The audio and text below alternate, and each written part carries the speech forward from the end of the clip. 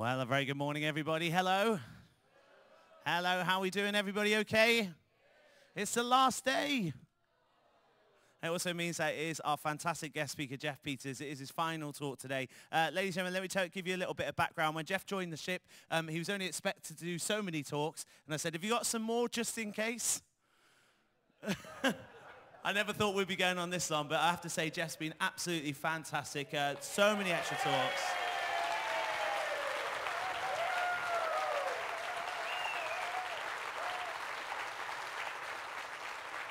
And so, ladies and gentlemen, for the final time, a warm welcome to the stage, Mr. Jeff Peters. Thank you, Jeff. Thanks, Nick. Thanks, Nick, and thanks for the extra pressure there. That's great. So today I'm going to be talking about the Lost Franklin expedition. And some of you might already know a little bit about this story, but hopefully you'll learn a bit about it as well.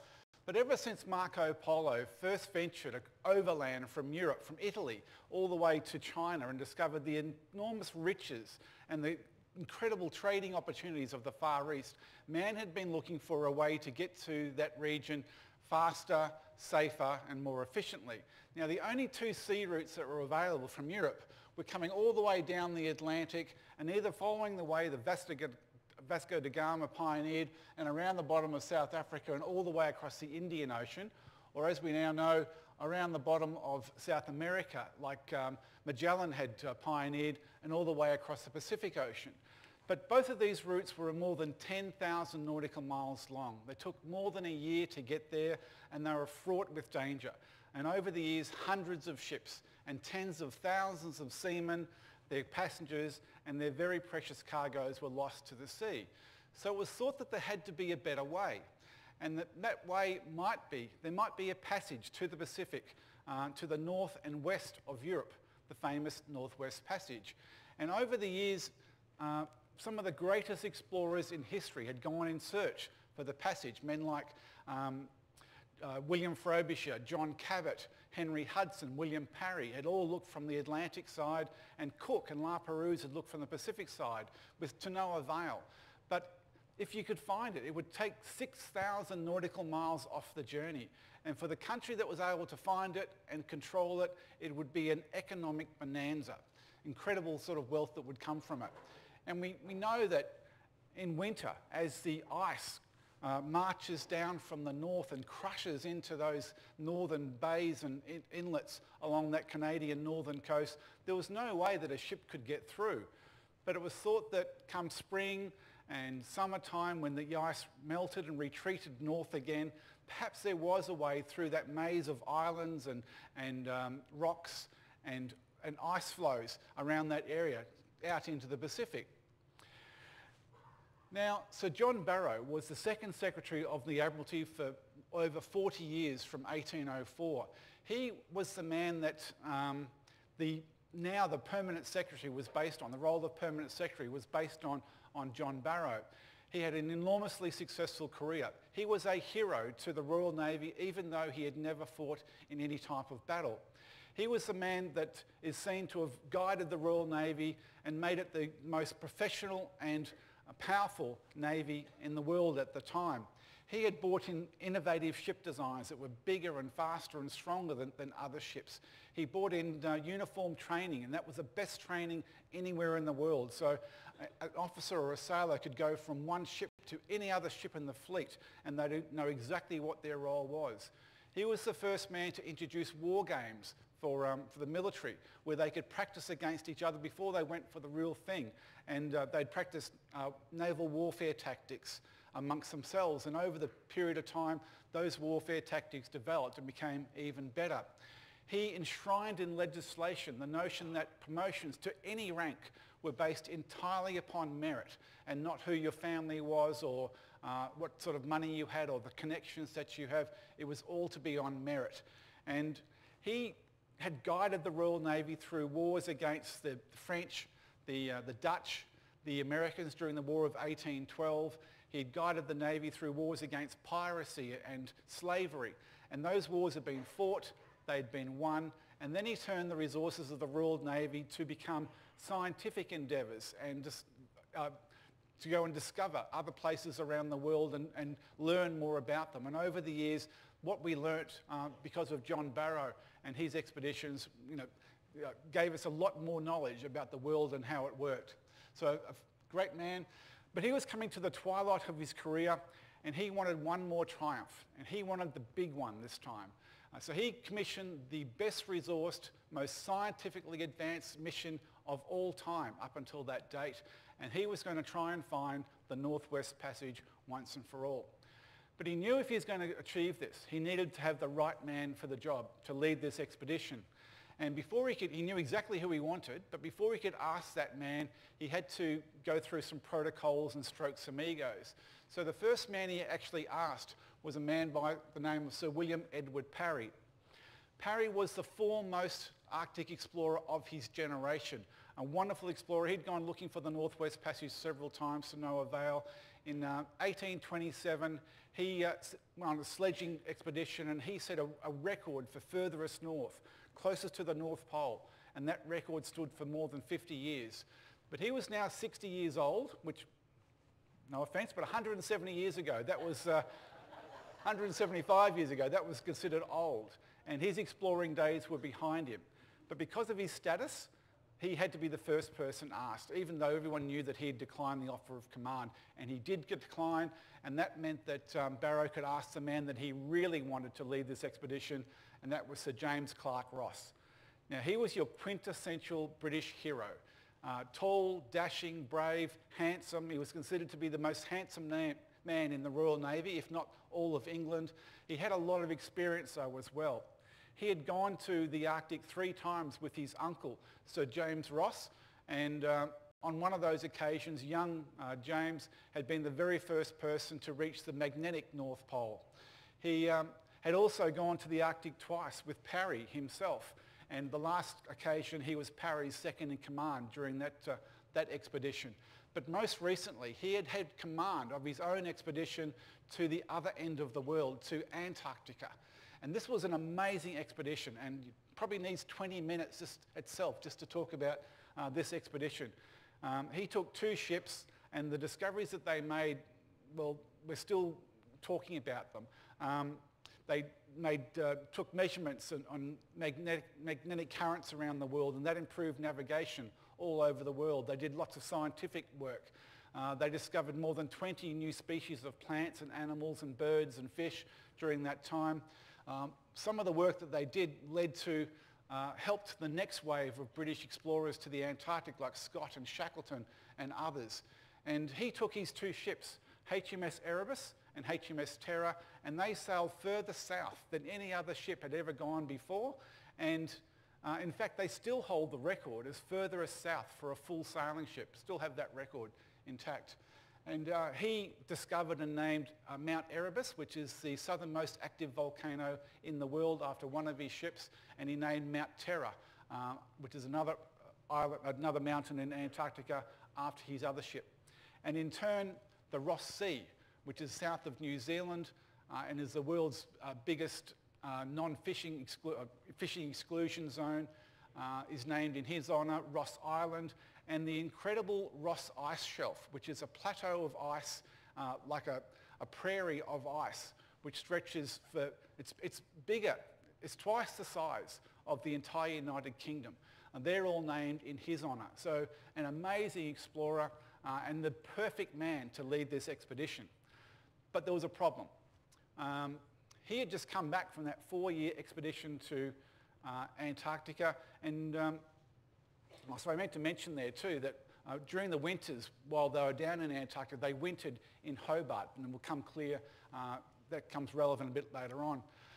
But the problem was that he had just come back from this 4-year expedition, and he decided to marry this stunningly beautiful young woman who was almost half of his age, and he had promised his new wife that at the age of 44, his exploring days were over, and that he would be by her side for the rest of his life. So when he was offered command of this extraordinary new chance to go to find the Northwest Passage, he had a choice to make. He could either break his promise to his new bride, which, gentlemen, we all know isn't the smartest thing in the world to do, and he could go away for 2, 3, 4 years, who knows, with a bunch of smelly men on a cramped ship, with awful food, enduring the hardships of the Arctic. Or option B, he could stay at home with his beautiful wife, start a family, and continue to be the darling of English society that he was at that time. And funnily enough, who knows why, he chose option B. And he declined the offer of command. But he recommended to Barrow the man that he thought should command this mission. And that was his best friend, the man that had been best man at his wedding, and more importantly, the man that had been second in charge on that great expedition to the Antarctic, and that was Francis Crozier. And Crozier was the next best person qualified to lead this mission. He was very well regarded and respected by his men. He had saved the expedition to Antarctica on at least a couple of occasions by his brilliant seamanship. He had almost as much experience as Ross in Arctic exploring. But there was a problem with Crozier as well. The first and foremost was that he was Irish, and there was no way that the English were going to allow the prestige of discovering the Northwest Passage go to anyone other than an Englishman, but especially not an Irishman. And the other problem was that a lot of people, including Crozier himself, thought that he was a brilliant second in command, but did he have the skills to command a mission of this importance and prestige? He wasn't good with media and with VIPs and things like that. So he couldn't do, he didn't enjoy doing the public speaking type of thing. So he was offered and he accepted the role of second in charge for this mission. And that meant that Ross and other people put their support behind a man by the name of Sir John Franklin.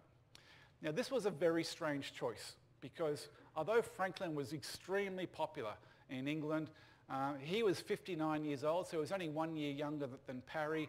He wasn't in good health. The last time he'd been to the Arctic was 25 years before. The last time he commanded a ship at sea was more than 20 years before. But as I said, he was very, very popular, and everyone praised the choice that had been made. In the Times editorial said that if a man of the calibre of Sir John Franklin had been chosen to lead this expedition, there was no chance anymore of any sort of failure. It was bound to succeed. He was born in Lincolnshire in 1786, the ninth of 12 children. He joined the Royal Navy when he was 14, and the following year he fought in the Battle of Copenhagen, which was one of Nelson's great victories. And then he travelled to Australia and was part of the very first circumnavigation of Australia by Matthew Flinders, and I spoke about that. Seems like a long, long time ago, just after we left Fremantle. And then he went back to England in 1805. He was involved in the Battle of Trafalgar, once again Nelson's great victory. And then in 1819 he was given command of the Coppermine expedition. Now this was it was a Royal Navy expedition, but it was an overland expedition. And the idea was to travel to Hudson Bay, recruit some men, and then travel overland along the Coppermine River to the very north coast of Canada and map that north coast, once again in preparation for finding out more about the Northwest Passage. But it was a disaster. He went to Hudson Bay with three other Royal Navy men, and the idea was that he was supposed to recruit experienced trappers and hunters, and because they'd have to live off the land during this expedition, which was 5,000 miles. But when he got there, he found out that most of the trappers, which were known as travelleurs at the time, were Frenchmen. Britain and France had been at war several times in the previous few years, so these Frenchmen had no real interest in supporting the Royal Navy. Now, especially when they found out that they were going to go all the way to this uncharted territory, no one had been there before, and that they were going to be paid basically Royal Navy wages. That's all they were going to be paid. So Franklin couldn't recruit people with experience, so he had to eventually hire 16 men that didn't have very much or no experience whatsoever in the backwoods, and that would become a problem. But he had his orders, so he had to go. And he set out with these 20 men, and it was, even after a few months, it was obvious that things weren't going well. The trappers that he'd taken couldn't find food or hunt food. They couldn't find any. The Indians that they were supposed to try and liaise with and negotiate with and get their support and help from just ran away when they saw these white men. their rations that they were taking were cut back piece by piece, part by part, so that they were getting hungrier and hungrier. And things weren't looking good. They were supposed to make between 18 and 20 miles per day, every day, but they were only making around about an average of, it very rarely went over 8 miles per day. And part of that was because Franklin was Royal Navy. He wasn't used to trampling overland. They weren't used to carrying all this heavy equipment, navigational equipment with them. The heaviest thing a Royal Navy officer used to carry was a cup of tea and a crumpet at any one time. So they had to endure a severe winter. And at the end of that winter, the travellers said, okay, that's enough. This is ridiculous. We're going back. Franklin had to warn them, saying that you're being paid by the Royal Navy. You're under the Royal Navy Discipline Act. If you refuse to go any further, it's mutiny and I'll hang you. So they reluctantly decided to go on. Now, they had to go on because Franklin had his orders. He knew that he had been given a mission. If he failed in that mission, he was never going to be given another opportunity like this again. So he had to keep pushing and going on. And eventually he did make it to that northern coast of Canada. But by this time, they were in desperate condition. They were starving. They were eating bark and moss to try and keep themselves alive. Franklin famously cut down his boots and ate the leather from his boots. And later on, there was stories told and songs written about the man who ate his boots, which was Franklin. And Charlie Chaplin, growing up in London, remembered hearing these songs and these stories. And in his 1925 film, classic film, The Gold Rush, he tells the story of the little tramp going into the Alaskan wilderness to make his fortune, only to become starving and have to resort to eating his own boots. And Chaplin credited Franklin for the inspiration to that story. But Franklin decided, okay, well, that's enough. And they had to turn around, and the way back was even worse than the way getting there. And 11 of the 20 men died, mostly a terrible death through starvation, but at least one man was murdered by another member of the party and cannibalized by that man. Now, they were almost dead, and they were found by a friendly Indian tribe who nursed them back to health and took them to safety. The Canadian government was scathing in their criticising of Franklin. They blamed him for this. They said he was too obstinate and followed his orders even though that was against any sort of common sense, and they blamed him for those 11 deaths. But when he got back to England, the English government were embroiled in their own controversy at the time, and they didn't need any more bad news. So the story was spun to be one of dedication to duty and leading his men out of the wilderness against all odds. And he was turned into a hero. He was promoted to captain. He later received a knighthood, and he wrote a best-selling book about the copper mine experience. And then in 1836, he was made Lieutenant Governor of the penal colony in Van Diemen's Land, which we now know as Tasmania. And by all accounts, he did a magnificent job in this role. He and Lady Franklin were very, very popular. A governor in those days' role was to, host dinner parties and sign a few things and cut some ribbons. But Franklin was very hands-on, probably at the urging of his wife. And he did a lot of good for the local community. He spent money on infrastructure projects, on things like education. And Van Diemen's Land became the very first British colony anywhere in the world that offered free education to all children, including the children of convicts. Lady Franklin set up a training centre for female convicts to teach them domestic duties and cooking so that they could get jobs in the colony and marry farmers, etc. in the colony, so they wouldn't resort back to a life of crime. Now, the only people who didn't appreciate what he was doing were the bureaucrats from the Foreign and Commonwealth Office, who were used to running all this themselves. They objected to him working out what the priorities were instead of what they wanted to do. So they objected back to London, saying that Franklin was a petticoat governor, that he was under the thumb. His wife had too much influence over him. So he was actually recalled to London prior to his term as governor finishing, so basically sacked, which was extremely embarrassing for Franklin, and he fought that for the rest of his life. And then in 1845, as I said, he was appointed as the commanding officer of the Northwest Passage expedition. And he was going to have Crozier as his second in charge. Now, these two men knew each other. They were very, very friendly. As I said before, during that expedition to the Antarctic, that 4-year expedition, the ships had called into Hobart for the winters, and they stayed there for 3 months on each of those 2 years. And Ross and Crozier and the Franklins got on very, very well. They usually dined together, and they became very, very good friends.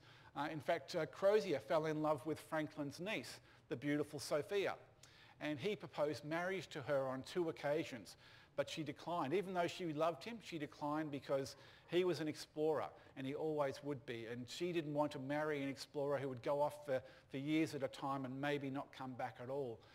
Later, Sophia became the secretary to Lady Franklin for the rest of her life, and she wrote a lot of poetry. And much of that poetry deals with her long-lost love who went away to sea and never returned, and that's meant to be about Crozier. Now, the ships that they were going to take were the same 2 ships that Ross had taken with him to the Antarctic, the Terror and the Erebus. And at 325 tonnes and 372 tonnes, I mean, they're small ships. The Arcadia is more than 84,000 tonnes, so you can get an idea of the size of these ships. But they were going to be modified like never before. Each of the ships were going to have 4 inches of steel plating put all the way around the hulls to protect them from the crushing effects of the ice. In case, as everyone expected, or most people expected, they'd have to spend at least 1 winter trapped in the ice before they could get through to the Pacific. But the biggest innovation of all was that each ship was going to have a locomotive steam engine fitted onto the ship with a propeller that would propel the ship along at 4 knots. Now, that doesn't sound like much at all. I mean, everyone in this theatre today, every single soul on this ship, every single human being living on this planet today has lived their entire lives in the age of the engine. So we can't really appreciate what sort of innovation this was. This was massive. Before this happened, if a ship wanted to leave port, you had to wait for the tide to be going out and the winds in your favour. The same thing with coming into a port. You couldn't steer against the tide or the current or the wind, or it was very difficult to do so. You couldn't manoeuvre around things because you relied on the wind. If you were getting forced towards a rock, the wind or the waves and the current were taking you towards a rock or a reef, that's where you were going to go. You had no choice. But with these engines now, you could even, if you were getting into trouble, you could even put them into reverse and you could back out, which was science fiction at its time. So, I mean, it was just an incredible innovation, and now this mission could hardly fail. Each of the ships was going to have internal heating, so there was pipes put all around the inside of the ship, and the steam engines were going to pump hot water through those pipes to warm the inside of the ship, so it was going to be very, very comfortable for the sailors on board. And in the officers' section, these pipes had spigots or taps, and they could even do their washing, have shaves, and make their tea from the water from these pipes. So that was going to be a great thing for them as well. Each of the ships had a library with more than 1,000 books on board. So once again, if they got stuck in the ice for a year, they'd have things to do. There was lots of costumes and games and props on board so they can put on plays for each other. That was another innovation. But another great innovation was that someone had invented a way to put preserved food into these tin cans, and that food would stay good for years and years to come. And they were going to take a 3-year supply of this food with them on the expedition.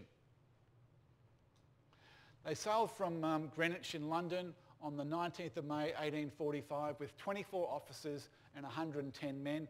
If you read the newspaper accounts at the time, they're so confident. I mean, there's never any doubt about if this is going to be successful. The stories are all about when this is successful, what it'll mean to England when they find this route, the economic boost that would give to the country. They travelled to Disco Bay on the west coast of Greenland. The men wrote letters back home. They had a supply ship go with them to Disco Bay, and then all the supplies were transferred over to the other 2 ships. 5 men who were found to be unsuitable for the expedition were sent home on the expedition ship, and then they set sail. And 2 American whaling vessels saw, on the 29th of July 1845, these American whaling vessels saw these 2 ships heading into the ice in Baffin Bay in Canada.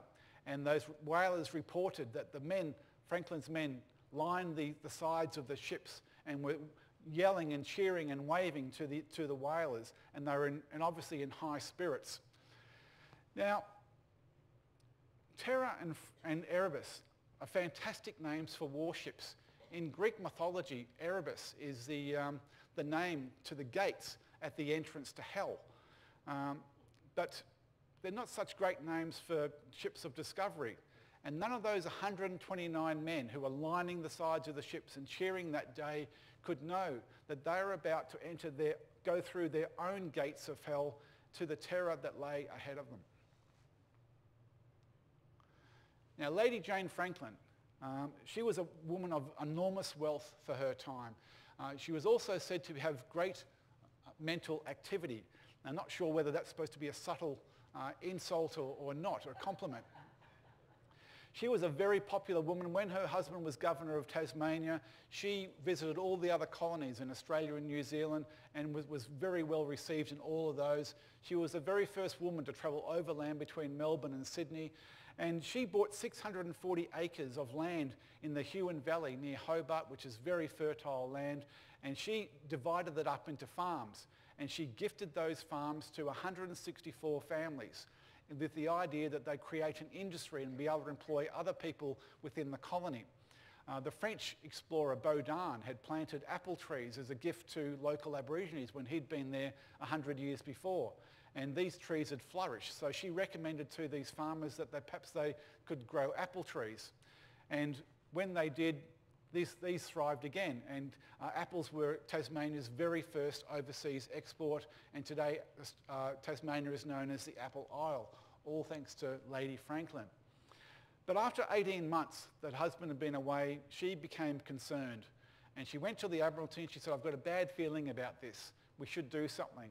And they just basically patted her on the head and said, you know, we expected them to be away for a lot longer than this. They've got 3 years' supply of food. Everything's fine. Don't worry about it. But after she hadn't heard anything for 2.5 years, she became even more concerned. And she started a campaign within Parliament and within the newspapers for the Admiralty to do something. And eventually they had to act. And this is a painting, a famous painting of the greatest names of the Admiralty of the time, the greatest Arctic explorers of their time, looking at maps and charts and working out where they're going to go and how they're going to get there to search for Franklin, who is the subject of the portrait in the background there. But one man who isn't in this painting is Sir James Clark Ross. He had already boarded a ship and gone in search of his 2 great friends, Crozier and Franklin, and he searched for 2 years to no avail. And the Admiralty also posted a reward for any information leading to the discovery of Franklin or information about Franklin, and this was £20,000 or 100,000 US dollars. Pretty good exchange rate if you'd like that now, if you could get it, wouldn't you? 5 to 1. And this was a fortune at its time. So not only did official expeditions go searching for Franklin and his men, but also private people with ships went searching as well. And the very first clue we got was in 1850, which is 5 years after Franklin and his men had left. And this was at Beechey Island, where a ship came across 3 graves. And these were the graves of Petty Officer John Torrington, Royal Marine Billy Brain, and able seaman John Hartnell. And these were young men, and they had their dates of, all that information they had was their names and their dates of their death on the tombstones. So why had these young men, young fit men, died so soon into this expedition? There was no information there, no explanation about what they died from. There was no information about where Franklin intended to go next. So it posed more questions that are actually answered. And it turns out they went from Disco Bay in Greenland across to Beechey Island and then headed south down towards King William Island down here. But what they didn't know was that winter of 1846 came very early, and it was a very severe winter. So as they were sailing south. They didn't know that the ice was shadowing them, following them, catching up to them. And so only after a few weeks of escaping from the ice at Disco Bay, they were once more trapped in the ice. Now, the next thing we know about them came in 1854, which was 9 years after Franklin and his men had sailed. The Scottish explorer John Ray went searching overland. This was basically the same route that Franklin himself had taken as part of the Coppermine expedition. And he came across, when he got to that region, he came across an Inuit family. And they had in their possessions items which obviously belonged to the Franklin expedition. There was badges and cutlery with the initials of the officers on that cutlery. There was crockery, there was even weapons. And Ray questioned these Inuits, and they said that on King William Island there was many, many dead men there. And he spent some time with the Inuits, and they told him stories that they'd heard from other Inuits that they'd come across during their travels. And one of these stories was that 2 Inuit hunters had come across a party of at least 20 of these white men who indicated that they were starving. So the Inuit gave them some seal meat, which the men ravishly chewed down. And then the men started pointing to the Inuit sled dogs and making gestures towards them. So the Inuit became fearful, and they took off, leaving the men behind. Now, which sounds harsh, but you've got to remember that there was nothing in this region. There was very, very little food, and these Inuit were only just surviving on the margins as it was. They struggled to feed their own families. There was no way, even if they wanted to, there was no way that they had enough resources to feed 20 hungry men in addition to their families. And if they'd actually lost their dogs, it would have been devastating to them. They probably wouldn't survive that. Now, the Inuit also said that these men had resorted to cannibalism, and there was evidence of bones in cooking pots and things like that. And when Ray wrote his report back to London, he said that his countrymen had been forced into the last resource, and that was cannibalism. And when that report got published back in England, it caused a massive furore. Lady Franklin was furious at this. She said there's no way that her husband would be involved in cannibalism. It just wouldn't happen under his command. She threatened to sue Ray. She held up his reward money that he was deserving of. And she enlisted some high-profile help, including the author Charles Dickens. And there was a campaign against the Inuit, discrediting the Inuit, saying that these were obviously robbers themselves. They'd robbed these dead bodies. How do we know they didn't actually kill Franklin and his men? If anyone cannibalised these men, it was probably the Inuit. So there was lots of information spread about the Inuit, and their reports were largely ignored. The Inuit had told Ray where the ships were, where the ships had sunk, and where other items could be found as well, but everything was completely ignored. Now, one man thought that it was worth checking out, though, and that was a man by the name of Francis McClintock. He went to King William Island, and some of his men found a can of stones. And they dug into that can, and they discovered a metal box in there, and inside the metal box was a note on Admiralty paper. And the note was from Franklin. And it said, 28th of May, 1847, Her Majesty's ship Erebus and Terror wintered in the ice in latitude blah, blah, blah, having wintered in 46-47 at Beechey Island. Now, that was a mistake. They didn't winter in Beechey Island in 46-47, it was 45-46. So why had he made such a basic error with that? Having ascended Wellington Channel to latitude 77 and returned by the west side of Cornwallis Island. And it's signed Sir John Franklin, commanding the expedition, and he finishes off saying, all well down there. Now that note had obviously been buried in that can of stones, but it had been dug up again, because around the outside of the note was another message, a much more ominous message. And it said, 25th of April 1848, Her Majesty's ships Terror and Erebus were deserted on the 22nd of April 5 leagues north-northwest of this, having been beset since 12th of September 1846. So they've been trapped in the ice for 3 years. The officers and crews, consisting of 105 souls under the command of Captain Crozier, landed here in latitude blah blah. But then the big news, the shocking news. Sir John Franklin died on the 11th of June 1847, and the total loss by deaths in the expedition has been to this date 9 officers and 15 men, and it's signed James Fitzjames, Captain of Erebus, and Crozier, the captain and senior officer. And Crozier is also scrawled, and start on tomorrow, the 26th, for Back's Fish River. Back's Fish River was 1,000 miles away. And just on the deaths, 9 officers and 15 men. Now, that's more than a third of the officers that were on board. Why had the officers taken such a huge proportion of the deaths on board? That didn't make any sense either. They also found some other evidence. They found a longboat that had been used by the men. They'd obviously tried to drag this longboat to safety. But once again, in the longboat there was 2 skeletons, one of them clutching a loaded musket. But the longboat, there was more questions now than ever before, because the longboat was pointing back to the latitude and longitude where the ships had reported to have been. So were they trying to get back to the ships? And if you were trying to escape over the ice, dragging this longboat with you for 1,000 miles, you would only take with you the bare essentials you would take to survive.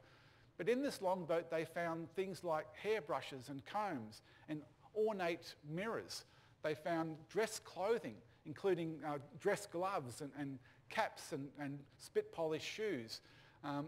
They found 40 pounds of chocolate, which was proof that no women were on this expedition, because that would have been the first thing. Would have been the first thing to go, wouldn't it? But also, if you were starving to death, why wouldn't you eat this chocolate?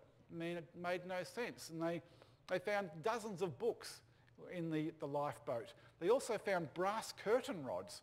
Why would you take brass curtain rods if you were trying to save your life? It made no sense whatsoever. But it seems that these men had tried to escape over the ice, dragging these longboats, and they tried to get their way along that western side of King William Island. And we know this because of all the bodies that have been found along that route. Some of those bodies are lying in like threes, where it looks like they've been in a tent, and perhaps they've been told that we'll come back for you, and they've died waiting for rescue. And other bodies have just collapsed in the ice. And But there was also a lot of evidence of cannibalism as well. There was bodies that were dismembered. There was limbs that had been taken off. There was lots of bones that had cut marks in the bones and nicks and scrapes. Obviously from the flesh being filleted from those bones. So the men had resorted to cannibalism. And when that was reported back to London, Lady Franklin wasn't so concerned about it anymore, because there was evidence now that her husband had died before this expedition had taken to the ice. So it wasn't under his command. And McClintock and eventually Ray himself were granted the reward money that was owing to them. And this is some famous paintings of that torment going through the ice. Now there's a wonderful YouTube video that, because of copyright and time constraints, I don't have time to show you. But if you look it up, it's just incredible. It's an experiment conducted a few years ago by the Royal Canadian Mounted Police, and they took out a bunch of 105 recruits, so the same amount of men as Crozier had. And these were men that were fit and healthy. They hadn't been confined to a ship for 3 years.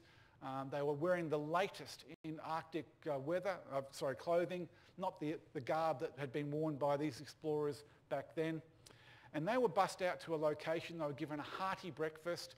They took blood samples by giving them their finger a prick. And then they were taken outside, and there was 3 longboats lined up there. And the same size and the same weight as Crozier and his men would have had back in the day. And they were split up into 3 teams, put into harnesses, and they were told to drag these longboats as fast as they could, or as far as they could, across the ice that day. That was only going to go for 1 day. And they started off at 9 o'clock, And there's a lot, you can see on the video, there's a lot of banter between the teams, challenging each other, a lot of encouragement amongst each of the teams, and they drag them, they're racing across the ice against each other, and they come to natural obstacles in the ice like fissures and things, and they've got to try and drag the boats over these obstacles and around them and through them, that sort of thing. Mid-morning, there's not so much laughter going on. Lunchtime, they stop and they're given another hearty meal to go on with. And then in the afternoon, you see that things have settled down a bit. I mean, there's no banter at all. There's actually arguments between teammates, accusations about people not pulling their weight during this time. There's some injuries, some dislocated and broken fingers. The worst injuries was a broken collarbone by one man. People are dropping out and falling into the snow exhausted, and Mounties are standing over them, yelling at them to get back on your feet and help your teammates. And then at 5 o'clock, it's all brought to a halt, and the men are put back on a bus, and they're bussed back to the original location, and they're given a hearty dinner. But you can see on the video that a lot of them are too exhausted to eat it. They're passed out. They're asleep in the corners on the floor. They're asleep on the tables with the plates of food beside them. The blood samples were taken again to measure how many calories had been burnt. And on average, there'd almost 8,000 calories per man burnt during that one day. And just to compare that, an average marathon runner would use about 3,000 calories during a marathon. So this is more than twice that amount. And do you know how far they were able to drag those boats that one day? 4 miles. That was it, 4 miles. Crozier and his men had 500 miles to get to the nearest blade of grass. They had 1,000 miles to get to any sort of civilization at all. They had absolutely no chance at all, and they must have known it. And they needed to take those boats because King William was an island, so they had to cross over water to get to safety. And along this route, they collected a lot of things, a tea canister, hat badge, a watch, pocket watch, but also lots of heavy things like cutlery and crockery that these men had taken with them. Carried all these things across the ice. Now in 1981, some scientists from Canada lobbied the government to give them permission to exhume the bodies on Beechey Island, the only 3 people that had been found from the expedition, to conduct some experiments. And they were given permission, and I'm about to put a photo up here of the men as they were found, so if you're offended, look away. But these were Torrington, Brain and Harrington, and the bodies were in very good condition when they were exhumed because of the permafrost that they were found in. And when the experiments were conducted on their internal organs, they found extremely high amounts of lead in their bodies. Now, London was a very, very polluted city at that time, but the lead content in their bodies was far in excess of what the pollution would have accounted for. And so they needed clues about what had happened, and nearby they found a clue. And these were the tin cans that had been used to feed these men through this expedition. The company had used lead solder to seal these lead cans. Ironically, they'd been given the job. They won the contract to supply this food on April Fool's Day, 1845, which was only 6 weeks before the expedition was due to sail. This was by far the biggest contract that they'd ever received. It was a new company. This was new technology. So they had to hire in staff from outside, unskilled labour. And it was said that lead solder was painted on like a paintbrush along to seal those cans. And that when the cans were put into boiling water to heat up the contents, the lead solder would drip into the contents of the cans like candle wax. Now the other problem, and maybe an explanation for why so many officers died during this expedition, was the steam engine. Remember I told you about the water that was circulated through the pipes in the ship? They were lead pipes. So when those men were washing themselves and cleaning their teeth or making their tea or shaving with this water, it was contaminated. Now the lead in there wasn't enough to actually kill someone, but it would have made them disorientated. It would have affected their reasoning and their decision-making ability. Would have made them very confused. So maybe that's got something to do with some of the decisions that were made, some of the mistakes that we can see today. Now, one of the ships that went searching for Franklin and his men was HMS Resolute, which was the pride of the British Navy at its time. It went along with a flotilla of 4 other ships under the command of a newly promoted Commodore. And when they got to Baffin Bay, the ice was harsh that year. So Resolute was the only one of the ships that could go forward into Baffin Bay. And it became trapped in ice, which was fine. The captain expected that to happen. So he sent out sledging parties searching for information of Franklin and his men. Now, this wasn't going to be a rescue mission. By this time, everyone knew that they were dead. They were just trying to recover what they could. And one of those sledging parties that was sent out came across HMS Investigator. It had left England 3 years before searching for Franklin and his men. It had been trapped in the ice for 3 years. The men were down to starvation rations by this stage. And so they were very happy to see the men from the Resolute. They deserted the Investigator and travelled overland back to the Resolute. The captain of the Resolute sent a messenger to his flotilla commander, the Commodore, telling him what had happened. The Commodore, not panicked, but he became very concerned. He could see a disaster happening here, a Franklin-type disaster. Investigator was trapped for 3 years. The Resolute's now trapped, so he became concerned. He ordered the captain of the Resolute to abandon the ship and march all the men back to where he was with the rest of the flotilla, and they would go searching further south for word of Franklin. The captain protested the order, but he had no choice. He had to obey. So he made the ship as shipshape as possible. He draped the flag over his chair in his master cabin, indicating that he intended to come back. And then he marched his men from the Resolute back to the other parties of the flotilla. Now, 18 months later, and more than 1,200 miles away, the Resolute was discovered drifting by some American sealers, and they couldn't believe their luck. They took possession of the boat, the ship. They sailed it back to Connecticut, and they claimed the salvage rights of the ship, which was their right to do. Now, the American Congress debated what to do.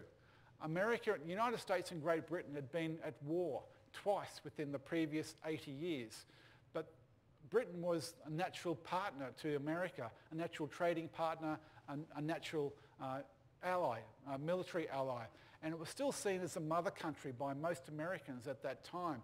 So Congress decided to spend $40,000, which was a fortune at that time in their economy, to buy the ship and to rejuvenate it back to its original condition. And then they sailed it across the Atlantic, and they presented it as a gift to Queen Victoria, who came down to the wharf herself, and on the 13th of December 1856, and to accept this magnificent gift from the Americans. And historians now agree that the moment she stepped foot onto the deck of the Resolute was the start of what's now known as a special relationship between the United States and Great Britain. And then 25 years later, when the Resolute was decommissioned and it was being broken up to scrap, Queen Victoria ordered that the best timbers be used to create a desk. And she presented this desk to President Rutherford B. Hayes in 1880, and that's the desk that is used today in the Oval Office at the White House. The Resolute desk has been used by every president for the last 140 years. So what stories that desk could tell? Wouldn't it be great? So now every time you see TV footage or news footage of the Oval Office, you'll think back to this presentation and about to Franklin and his men. Now in 2014, the Erebus was found exactly where the Inuit had told Ray it had sunk. And then almost 2 years to the day later, the Terror was found as well. The Erebus isn't in very good condition. There's only a few items left remaining there, but the Terror is in very good condition apparently. The Canadian government had put a quarantine zone around it, an exclusion zone around it, and each year scientists go there trying to discover more about what happened to Franklin and his men. They found This is where the ships became trapped, and it looks like they broke out of that ice at some stage, and Terror was found here and Erebus down here. Exactly as I said, where the Inuit said they were, told Ray they were. Now, around the world, there's statues to Franklin. In Lincolnshire, his hometown, in Hobart, and of course in London. And I took a photo of the inscription on the one in London, which is the same at the other ones. And it says, "To the great Arctic navigator and his brave companions who sacrificed their lives in completing the discovery of the Northwest Passage." Now that's obviously a little bit of poetic license there, because they didn't complete anything. That honour actually went to a man we all know, Roald Amundsen. He's famous for being the very first person to reach the South Pole, but he was also the very first person to go through and find a route through the Northwest Passage, which he did between 1903 and 1906. And he virtually followed the same route that Franklin had taken, but was able to go further. And the whole idea of discovering the Northwest Passage became moot only 25 years after Franklin and his men had left England, because the Suez Canal was opened, and that was a faster, safer route to get through to the riches of the Indies. So ladies and gentlemen, that's the story of the Franklin expedition. I hope you've enjoyed it. As Nick said, I initially came on to do 6 talks. That was the end of 15 of them. It's been great fun. I've really enjoyed it. I hope you've enjoyed it. Let me know if you've got a favourite. This is our first time on P&O. We've really enjoyed it. If you wouldn't mind leaving some feedback or letting P&O know if you've enjoyed the talks, that would be fantastic, because we'd love to come back and do it again. I'd just like to take the opportunity to thank all the staff up in the control booth for their help.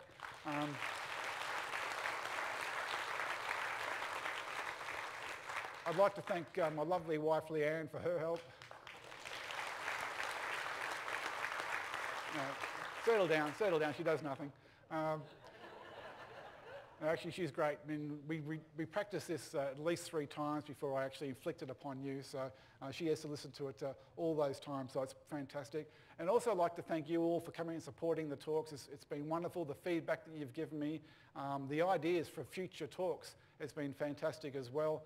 We'll be stuck in quarantine for the next 14 days, so we'll have plenty of time to do some study. But wherever you're going, please travel safely home to where your home is, and hopefully we'll see you again somewhere on the high seas in the future. Thanks very much.